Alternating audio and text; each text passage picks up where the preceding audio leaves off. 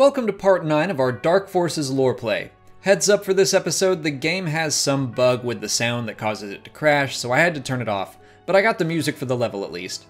Last time we destroyed Ice Station Beta, one of the facilities that produced the Dark Trooper.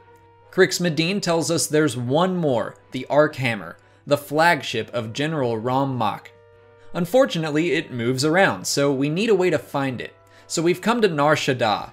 Since some mysterious criminal kingpin is helping supply the Dark Troopers, we're going to fight our way through smugglers and bounty hunters to find the navigational data that should point us in the direction of the Archammer.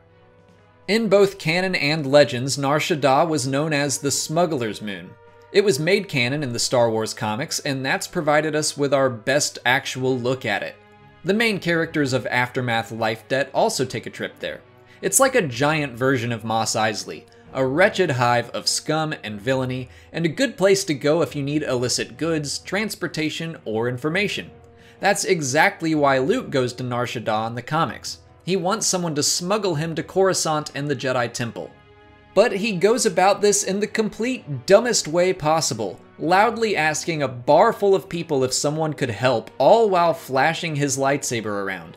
This leads to him being kidnapped by Gracchus the Hutt, a collector of illegal Jedi artifacts. So everyone has to go save Luke, and Dengar fights Chewbacca, and it's this whole big thing, but it's really cool. Anyway, that's about all we know in canon about Nar Shaddaa, so let's go into its Legends history. In Legends, Nar Shaddaa was the largest moon of Nal Hutta, and was largely controlled by the Hutts. It's possible that's still true in canon, especially considering Gracchus' influence there. The moon had some extra nicknames like Little Coruscant or the Vertical City.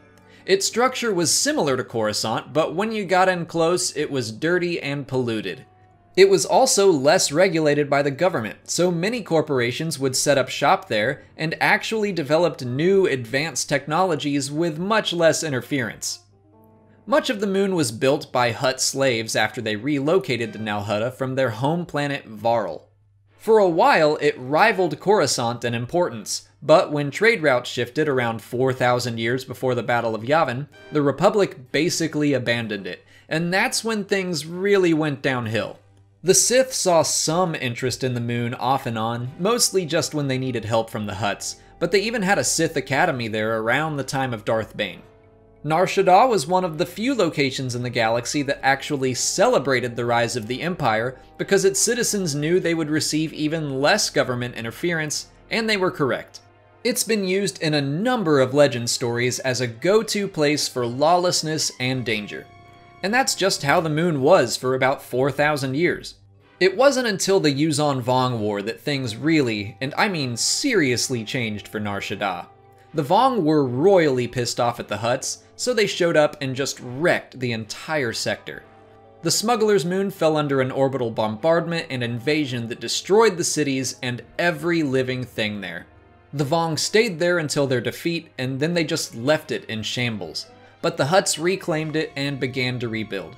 Eventually, it started to be a haven for smugglers and criminals again, and after about 15 years, Nar Shaddaa began to resemble its former self.